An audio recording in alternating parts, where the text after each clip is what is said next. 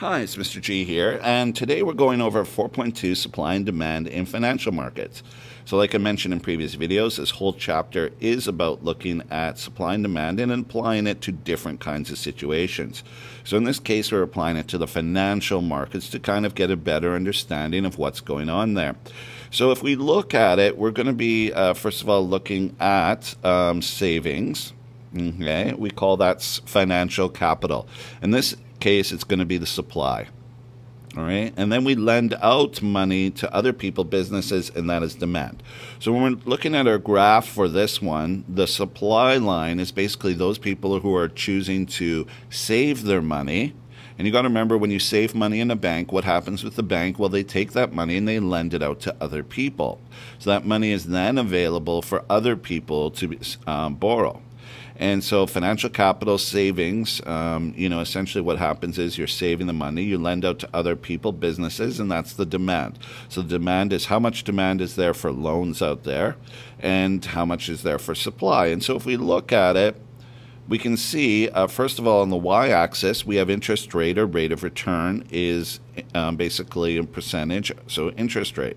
And if we look at it, we can see that the demand at about almost 20% is very low. Why? There's not a lot of people out there who want to take out a loan and pay 20% interest per year. That's a lot of interest.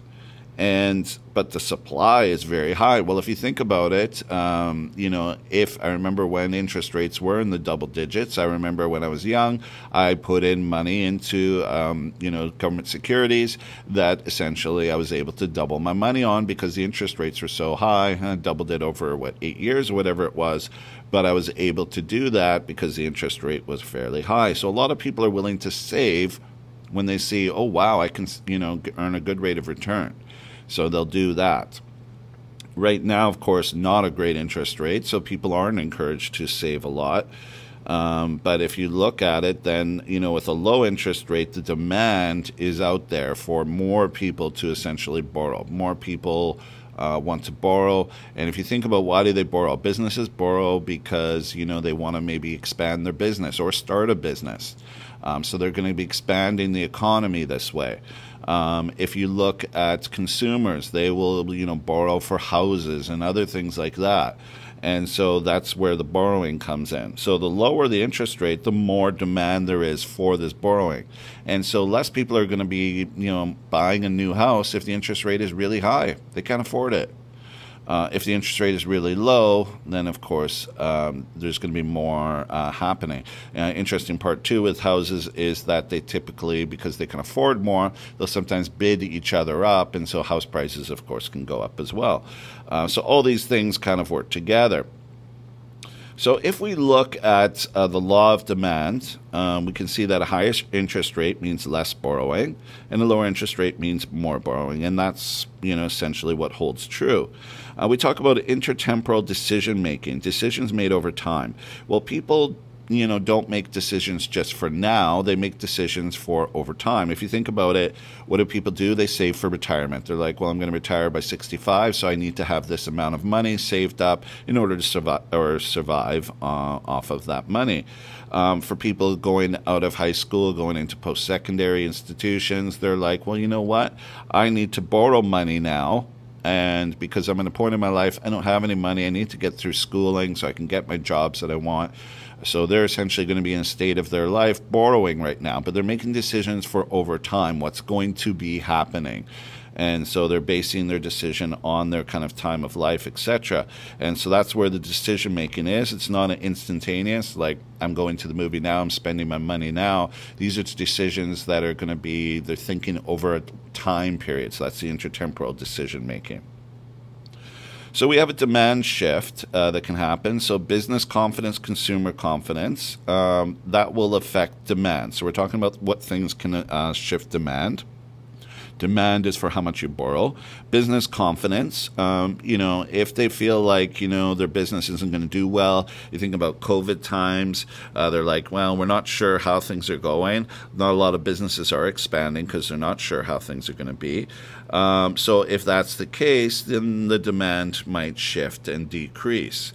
future received return. However, if they're like, oh no, I'm like, things are really going to improve, I have this great idea, then they'd be more inclined to borrow now. Consumer confidence, if people are uncertain about their job or whatever, they're not as likely to borrow money for their houses, etc. Their ability to repay the loan. But if they got a great job and everything's going well and they're earning lots of money, they would have more confidence to take out that loan. So that can affect basically demand, is about confidence.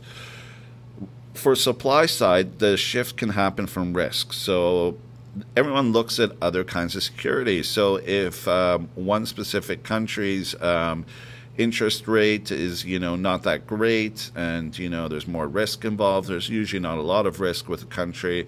But, certain areas like in Africa or something, some of them would have an inability to pay. And so you have to look at the rate of return versus, the risk factor. So the higher the risk, they're going to look at other securities and say, okay, no, I'd rather be in that. So that can shift the supply. People might not want to lend out. If we look at foreign investment, if, the rising U.S. debt, they might be like, I'm not as sure about the U.S. as a place to store my money. I'm going to store it in other countries because I feel they're a little safer. That would decrease the supply. Decrease the supply, the interest rate has to increase. So that's where the higher the risk, the more the interest rate you have to essentially get in order to be enticed to lend your money there. And so that's why more riskier kinds of things pay higher interest rates. Consumption, people to spend more than save. So you have to also convince people to actually want to save money versus spend money. A lot of people are like, and things are going well, maybe they want to spend more money and not save as much. So people's consumption, are they going to consume it or save it? And so that can affect basically supply as well. And so these are the different things that will affect supply and demand in the financial market.